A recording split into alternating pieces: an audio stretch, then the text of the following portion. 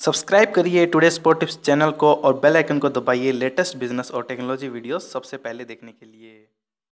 नमस्कार दोस्तों, मैं कुलवंत और आप सभी का स्वागत है आपके अपने चैनल टुडे स्पॉट टिप्स पे। दोस्तों आज बात करने जा रहे हैं कि इनकम टैक्स डिपार्टमेंट के अंदर कैसे आप जॉब पा सकते हैं, कैसे आप नौकरी पाकर अपने करियर को ऊंचाइयों तक लेके जा सकते हैं। आज इस वीडियो के अंदर है ना पूरी जानकारी देने जा रहे हैं, तो लास्ट तक इस वीडियो को देखिएगा ताकि आपको पूरी जानकारी अच्छे समझ में आ जाए, जिसके बाद क्या है कि अपने करियर का चुनाव आप अच्छे से कर पाए। तो चलिए दोस्तों, पूरी जानकारी हम देने जा रहे हैं, तो लास्ट तक इस वीडियो को जरूर देखिएगा। दोस्तों आपको जैसे कि पता है कि हर साल क्या है कि इस डिपार्टमेंट के अंदर क्या है कि काफ़ी सारी वैकेंसी निकाली जाती है, जिसके लिए क्या है कि काफ़ी सारे कैंडिडेट जो अप्लाई भी करते हैं। इसमें क्या है कि 10th से लेकर ग्रेजुएट हैं, पोस्ट ग्रेजुएट हैं, हर एक कैंडिडेट के लिए क्या है कि अलग अलग पोस्ट निकाली जाती है। जिस भी पोस्ट के लिए आप पात्र हैं तो दोस्तों उसके लिए आप अप्लाई कर सकते हैं और आगे जॉब पा सकते हैं। दोस्तों जो इनकम टैक्स डिपार्टमेंट होता है, इनका मेन काम होता है इनकम टैक्स जो भी होते हैं उनके सभी जो पहलू होते हैं उन पे क्या है कि कड़ी नज़र इनको रखनी होती है।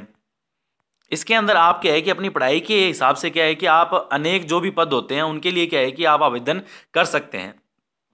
जैसे कि दोस्तों अगर आपने 10th पास किया है तो आप मल्टीटास्किंग स्टाफ या सहायक पद के तौर पर काम कर सकते हैं। इसके अलावा अगर 12वीं पास है तो दोस्तों आप अशुलिपिक, कर सहायक, कांस्टेबल जो पोस्ट होती है उनके लिए आप अप्लाई कर सकते हैं। इसके अलावा जो भी अन्य पोस्ट जो होती हैं उसके लिए क्या है कि ग्रेजुएट और पोस्ट ग्रेजुएट होना जरूरी होता है। और दोस्तों इसके अलावा क्या है कि उस स्तर के जो अधिकारी पद होते हैं उनके अंदर क्या है कि आप प्रमोशन के द्वारा क्या है कि आप आगे जा सकते हैं और वो पोस्ट आप पा सकते हैं। अब दोस्तों बात कर लेते हैं कि इनकम टैक्स डिपार्टमेंट के अंदर आप जॉब कैसे पा सकते हैं। दोस्तों इसके लिए क्या है कि नौकरियों के लिए विज्ञप्ति निकाली जाती है, जिसको आप चेक कर सकते हैं। जैसे कि रोजगार समाचार पत्र होते हैं उनके अंदर आप देख कर सकते हैं। इसके अलावा दैनिक समाचार पत्र होते हैं उनके अंदर देख सकते हैं। इसके अलावा जो जॉब अलर्ट वेबसाइट्स होती हैं उन पर आप चेक कर सकते हैं। इसके अलावा जो समाचार की साइटें होती हैं उन पर भी क्या है कि इनकी विज्ञप्ति यानी कि दोस्तों एडवर्टाइजमेंट दी जाती है, जिसको क्या है कि आप पढ़कर क्या है कि उसके अंदर जो भी डिमांड की गई यानी दोस्तों जो भी पात्रता मांगी गई है उसके अनुसार अगर आप पात्र हैं तो दोस्तों उसके लिए आप नौकरी के लिए अप्लाई कर सकते हैं। और दोस्तों अगर आप ऑनलाइन अप्लाई करना चाहते हैं तो इसके लिए आपको लिंक दिया जाता है, उस पर जाकर क्या है कि आप ऑनलाइन भी आवेदन कर सकते हैं। इसके अलावा आप ऑफलाइन भी आवेदन कर सकते हैं। इसके अलावा कई सारी ऐसी पोस्ट होती है जिनके लिए क्या है कि शारीरिक योग्यता भी मांगी जाती है। और जैसे ही आप ये अप्लाई कर देते हैं उसके कुछ दिनों के बाद क्या है कि उसका एडमिट कार्ड जारी कर दिया जाता है और आपको क्या है कि परीक्षा के लिए बुला लिया जाता है।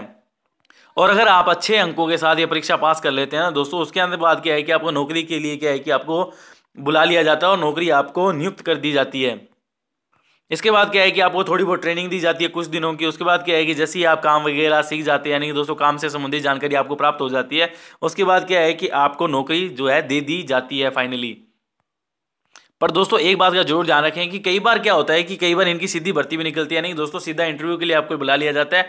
उसके बाद क्या है कि आपके जो भी डॉक्यूमेंटेशन वेरीफाई होते हैं उसके बाद क्या है कि आपको सीधा इंटरव्यू के माध्यम से ही आपको जॉब के पर रख लिया जाता है। तो दोस्तों इस बात का खास करके ध्यान रखिए। अगर आपको लगता है कि हाँ ठीक है, अगर सीधा ही भर्ती निकली है यानी दोस्तों साक्षात्कार के माध्यम से वो बुला रहे हैं तो दोस्तों आपको जरूर अप्लाई इसके लिए करना चाहिए। वहीं दोस्तों इसके लिए एलिजिबिलिटी यानी दोस्तों योग्यता की बात करें तो दोस्तों वह नागरिक यानी कि भारत का होना चाहिए। इसके साथ साथ क्या है कि मानसिक रूप से भी फिट फैट होना चाहिए। इसके साथ साथ क्या है कि जो भी पोस्ट है उनके हिसाब से क्या है कि उनको पढ़ा लिखा होना चाहिए। और ये क्या है कि आप अप्लाई करने से पहले जरूर चेक कर लें। और जो भी कैंडिडेट है उसका क्या है कि कम से कम क्या है कि कोई भी मान्यता प्राप्त जो भी बोर्ड है उससे क्या है कि 10वीं या 12वीं पास होना काफ़ी ज़्यादा जरूरी है।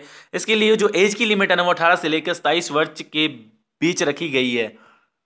और कई सारी भर्तियां होती हैं उनके अंदर क्या है कि 40 साल की आयु वाले को भी आमंत्रित कर लिया जाता है। और इसके अलावा क्या है कि इसके अंदर क्या है कि ओबीसी, एससी एसटी के लिए छूट वगैरह भी दी जाती है एज के अंदर।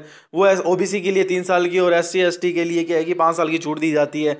इसके अलावा क्या है कि कुछ पोस्ट होती है उनके लिए क्या है कि शारीरिक योग्यता भी मांगी जाती है।